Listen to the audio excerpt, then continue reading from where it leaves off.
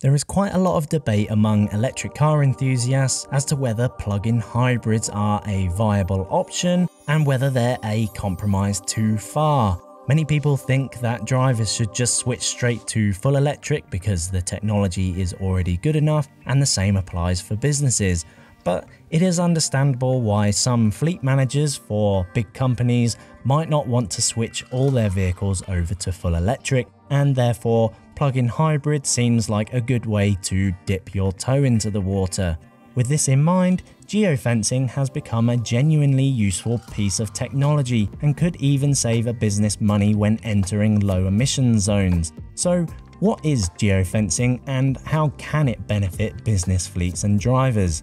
Before we take a look, make sure you hit that subscribe button down below so you don't miss any future content.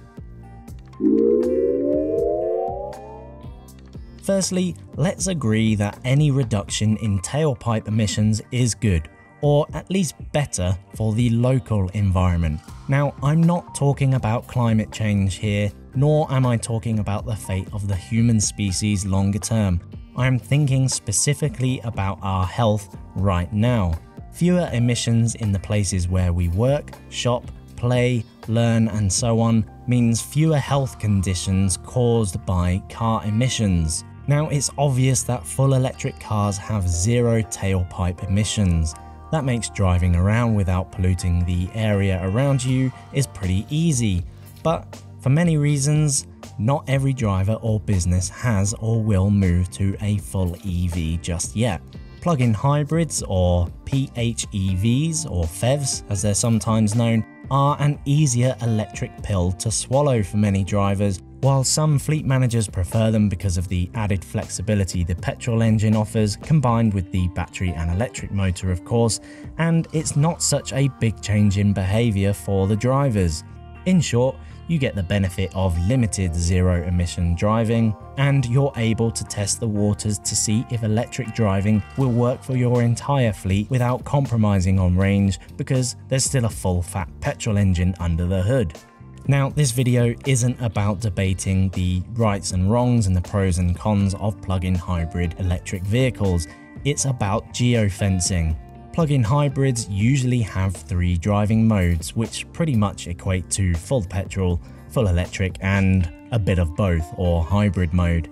The idea is you use the petrol engine on bigger roads or longer drives, and full electric when popping to the shops or if you want to avoid polluting the area you happen to be in.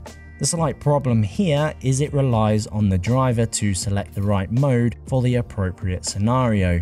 It would be easy to forget to switch to full electric when you perhaps should, especially if you're a delivery driver, for example, and you're just focused on your actual job of delivering parcels. This is where geofencing comes in. Geofencing allows a business or fleet manager to set up zones that dictate what driving mode the vehicle should be in. Once a vehicle enters said zone, it will automatically switch to the driving mode that has been set, such as full electric. Geofencing can help fleets and individual drivers use plug-in hybrid vehicles so they have the least impact on the local environment, such as near a school or in an urban area. A fleet manager could set up, for example, an ultra-low emissions zone, so when the vehicle enters it, it would automatically switch to full electric mode. And you can see how this sort of technology would have benefits specifically for businesses who have drivers operating in London and other cities that have ultra-low emission zones.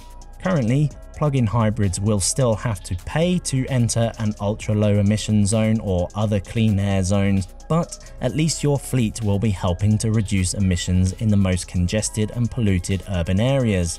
The technology is gaining traction too. Just recently, Ford announced its new Transit plug-in hybrids will include the equipment necessary for geofencing, while existing Transit plug-in hybrids can have the tech fitted retrospectively. BMW has gone as far as including geofencing technology as standard on some of its new plug-in hybrids. The technology can be applied to any number of scenarios. For example, drivers might drive past the same school every day on the way to a job or depot. No problem, simply set a green zone around the school and the vehicle will switch to full electric whenever it's in proximity, assuming it has been charged of course. So can geofencing benefit your fleet? Only a fleet manager can truly answer this question. On a financial level, you'd need to weigh up the cost of implementing this technology in your existing fleet or upgrading to a fleet that already has it built in. If your fleet is upgraded regularly or on cycles and you're considering plug-in hybrids, it's certainly worth looking at a vehicle that has geofencing technology built in. While plug-in hybrids are not exempt from the ultra low emission zone charge, they can avoid the London congestion zone charge if the vehicle's emissions are below 75 grams per kilometre. From an air quality and environmental perspective, there is obviously a benefit to the fleet being able to automatically switch to pure EV mode. You'll be able to reduce the business's emissions, which is clearly beneficial for our towns and cities and the people in them, but it also shows your company is trying to reduce its carbon footprint. The big question though is this technology a bit late to the party?